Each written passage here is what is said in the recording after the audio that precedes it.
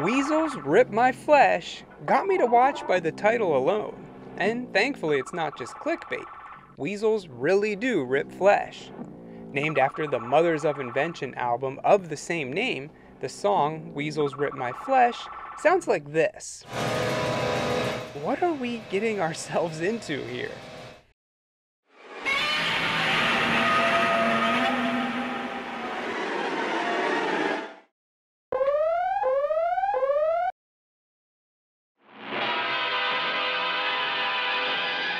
It opens up with a narrator talking about the purpose of life and how Judgment Day is coming.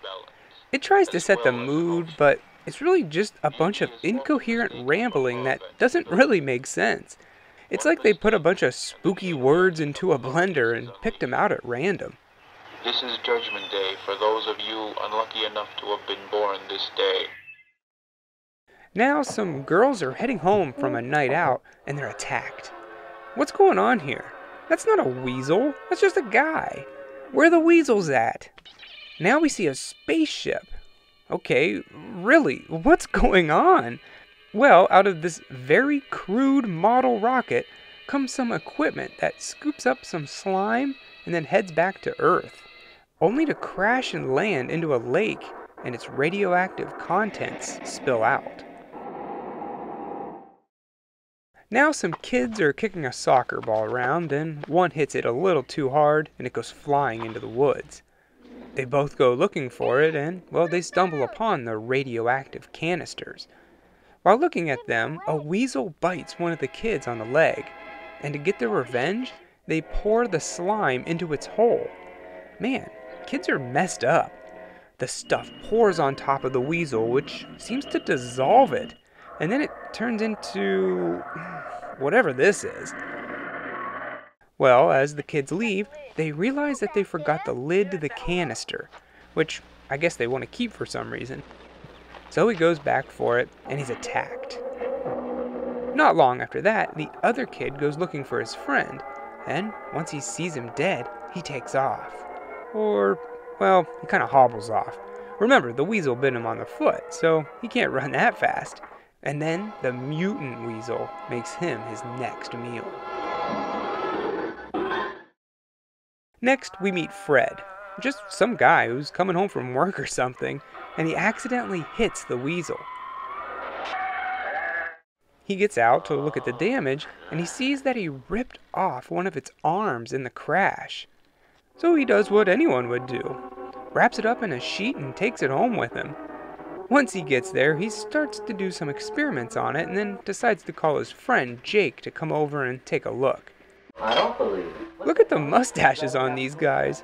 Were these the inspiration for the Mario Brothers? Well, Fred tells Jake about his discovery and goes to show him the arm in the kitchen, but it's not there. Yeah, like Thing from the Addams Family, it got up and walked away and is now hiding under the kitchen table. It attacks Jake. How, I don't know. It doesn't have teeth. Maybe it gave him an Indian burn. Well, this transforms Jake into a ravenous animal, and he attacks Fred by cutting his leg off. Ew. I just gotta mention this part real quick. There's this girl walking her dog, and he gets away.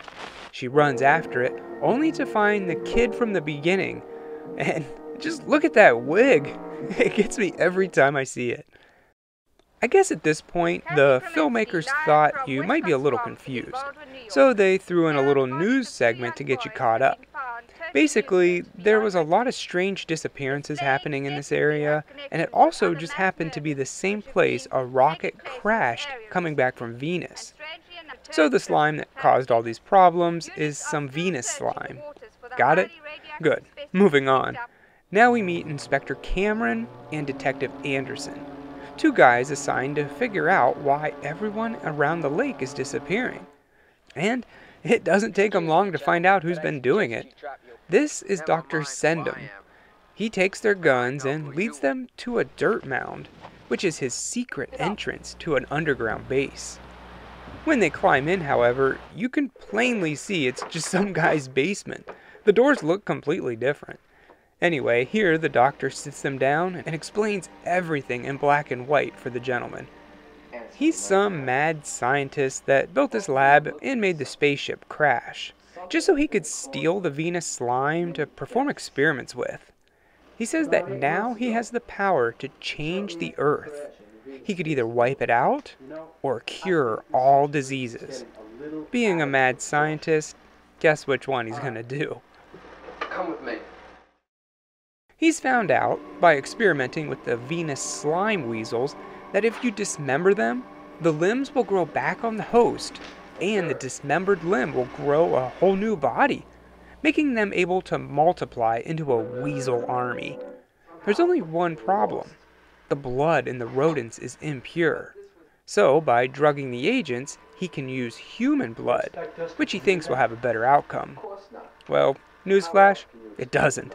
The doctor gets some weasel blood ready and injects it into his human subjects, which is Detective Anderson and the two girls from the beginning. Oh, so that scene did have a purpose after all. Cameron manages to wake up before he gets his injection, and by lighting his cigarette, he's able to burn the ropes and escape. See kids, smoking can save your life. Now free, Cameron goes around hunting the doctor and finding all the multiplied weasels in their containment. Wanting to end all this, he lights them on fire. When the doctor finds out what he's done, he attacks Cameron with a rake. Ouch! They fight, and it ends with Cameron finding his gun and shooting the doctor in the back, but that only slows him down. For now, the doctor still has to learn what really happens when you inject a human with weasel blood. And he finds out. It turns into this. Clearly it's Anderson. He's wearing the same shirt, but what do you call this thing? I have to admit, I kinda like it. Well, this abomination fights the doc for a while, but eventually he's able to escape into the room with the original weasel, which breaks out of its cage and eats Sendum's arm. While all this is happening, Cameron manages to escape outside, but as he does, the ground starts to lift up, and the giant rodent emerges from the dirt. Cameron tries to shoot it, but bullets do nothing to this creature. The only thing that can save Cameron now is another monster. And, luckily, Anderson's there to help out, and he kills the beast. Finally, we see the doctor, who's lived through losing his arm and was able to escape from the lab. Him and Cameron have a stare down, but in the end, Cameron's quicker, and he shoots Dr. Sendum, which really only results in him making silly faces. The doc does manage to shoot Cameron in the leg, and he thinks he's won, but then a shark comes out of nowhere and takes the doctor's other arm.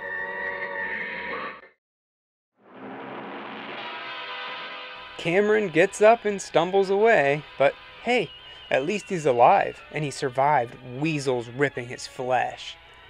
What a weird movie, but there was just something about it that I liked. This isn't going to win any major awards or anything like that, but it was made in 1979 with a Super 8 camera and a couple of high schoolers, so you gotta give them credit where credit is due. Some of the gore effects weren't that bad either, and the storyline is taken right from a fun 50s B movie. It never takes itself too seriously, and it's just the right length.